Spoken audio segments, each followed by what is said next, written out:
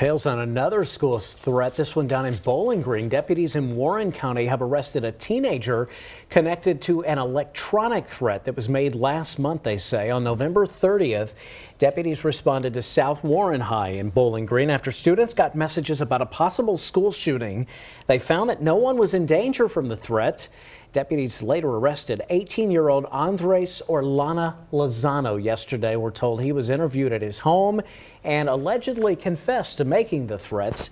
He faces terroristic threatening and tampering with evidence charges.